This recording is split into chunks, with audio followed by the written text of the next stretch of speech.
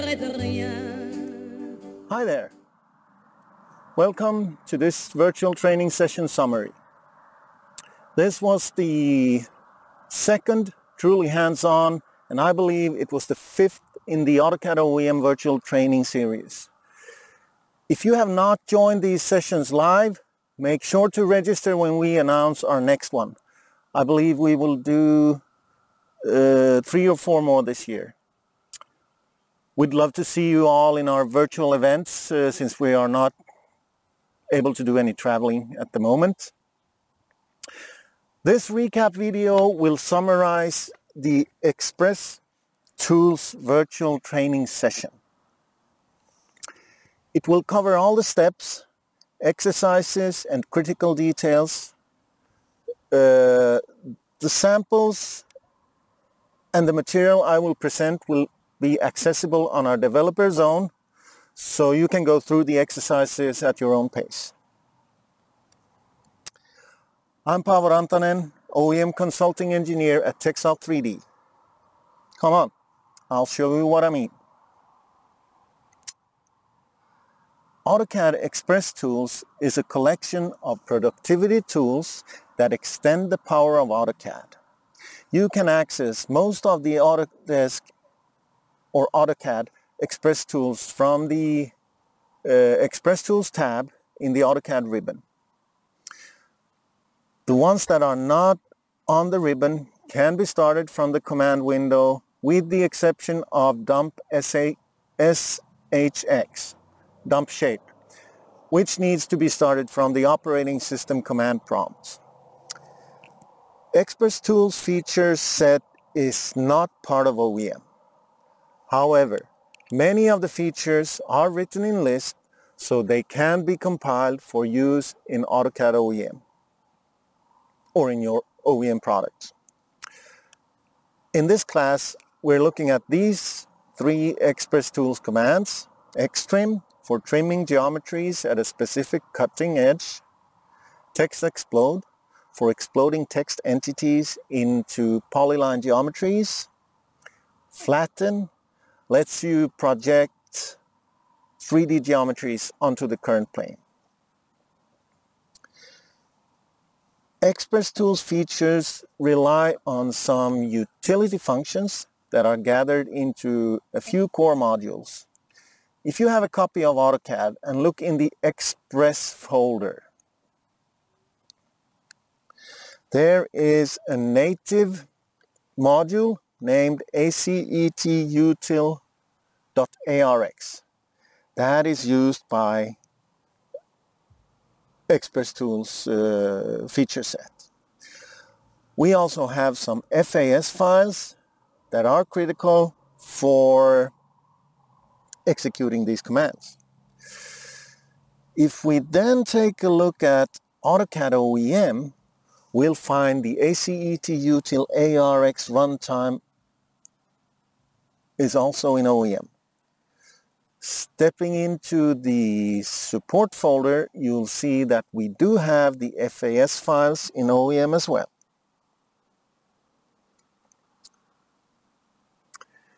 These are all part of the OEM core engine. They will be stamped and bound to your product automatically. Now let's see what we need to do to bring the Xtrim command into OEM.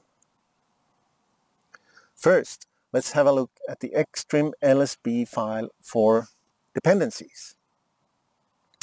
As I scroll down the file, I can see there are nothing but standard AutoLisp and ACET calls. A next step for us would be to compile the LSB file into FAS. I'll skip that step here, but if you need to find out how to do that, it's explained in the OEM developer's help.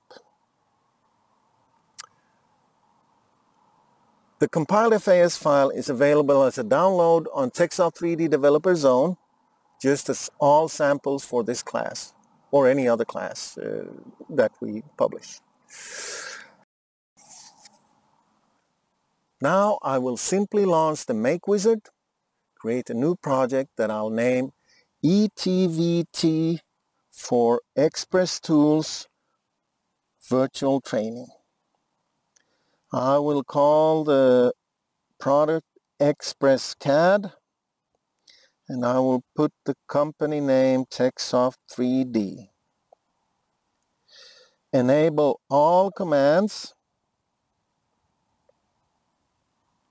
for simplicity, and add the Extreme FAS file. Bind Lisp, support folder, and in your module settings tab, we add the Extreme command. To make this run properly, we need to take care of loading and the ACET dependencies. As we do not have an ETVT doc LSP or FAS file from before, we make a copy of the AOEM doc LSP,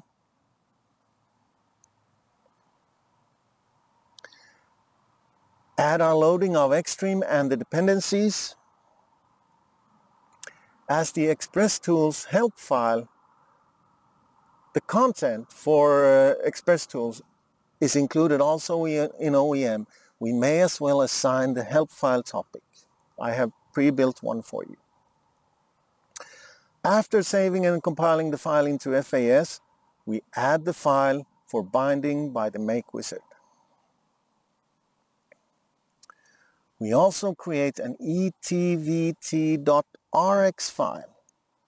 This is for loading the ACETutil.arx runtime at our application startup.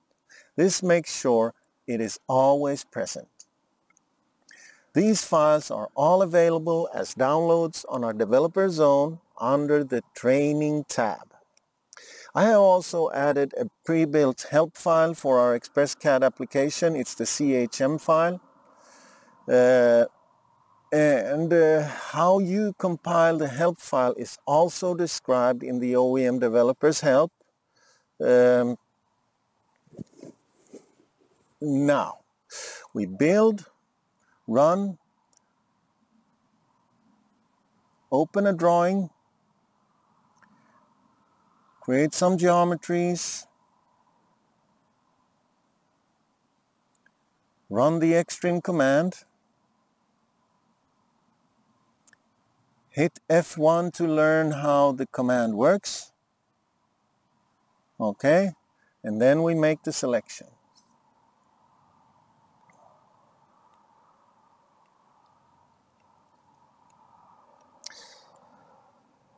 I mentioned text explode and flatten initially.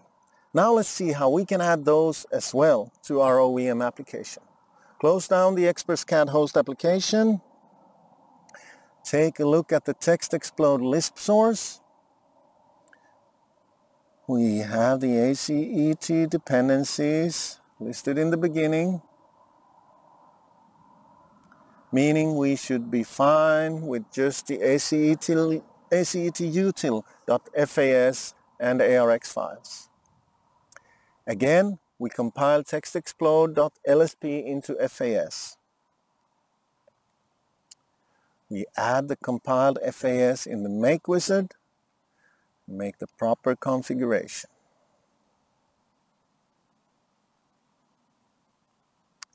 Next step is to look at the flatten.lsp source.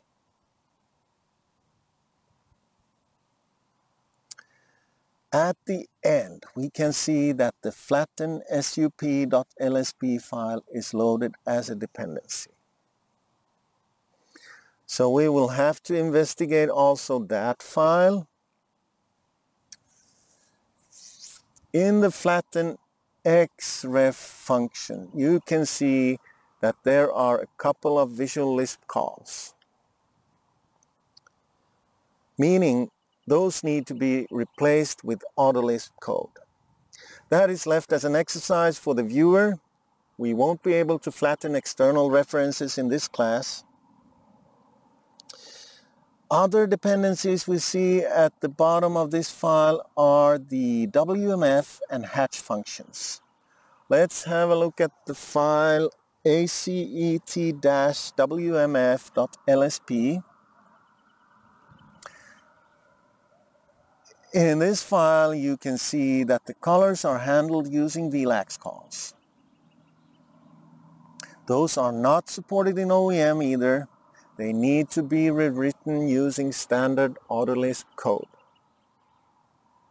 For this exercise and the flattened sample we're doing, we can manage without doing that. And it's not really in the scope of this class. At the bottom, we have the already covered flatten SUP dependency and another one for joining polylines. To save time, I will skip looking at the hatch util and pline join Lisp files as they don't include any new dependencies or Visual Lisp code. You may have a look at your own though. After compiling these into FAS, we go back to the Make wizard and configure the additional files.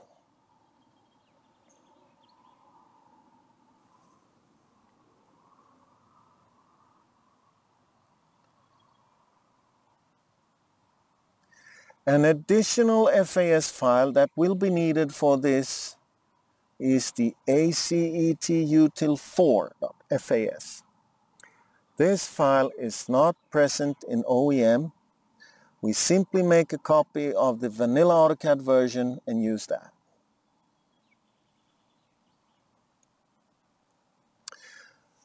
What is left for us to make this work now is to edit our etvt.doc.lsp file to load also the newly added files.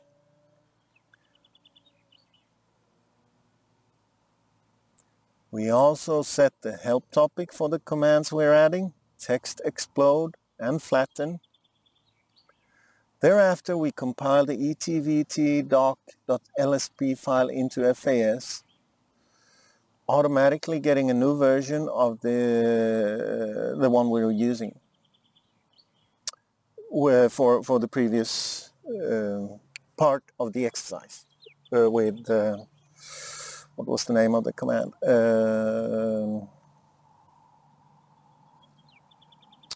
Xtrim.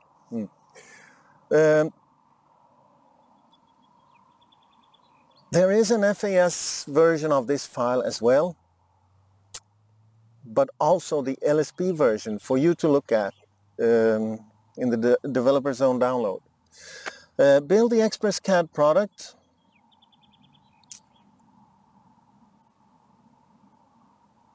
Let's verify these two new commands.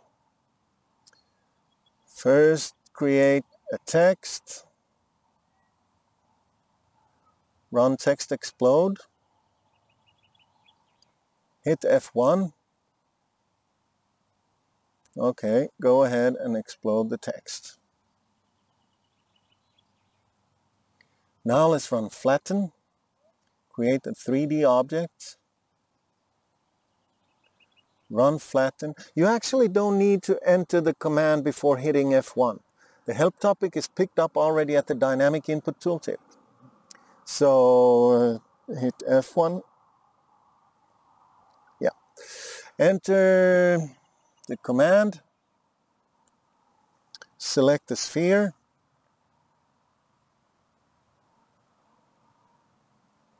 And it's flattened.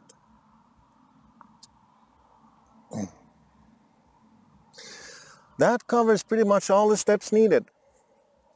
Along with this video and the exercise material, there is also a PDF of these slides that I used during the class. You should be able to do the exercises at your own pace using all of those. If you have any questions about the topic discussed in this class, feel free to send me an email at pavo@techsoft3d.com. Like I said in the beginning, sign up for upcoming classes to attend live. We'd love to see you there. Thank you for watching.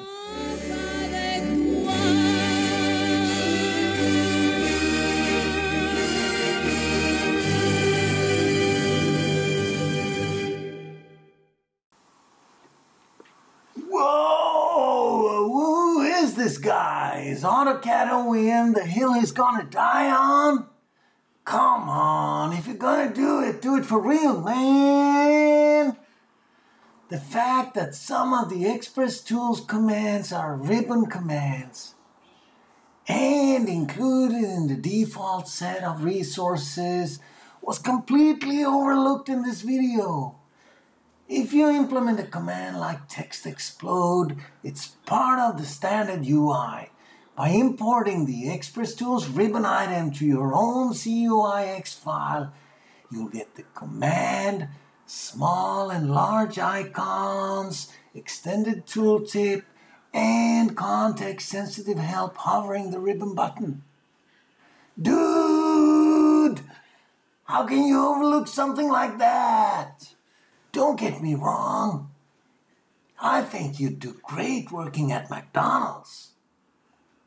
We hacked the download archive and added an ETVT CUIX file incorporating the UI resources for the Text Explode ribbon.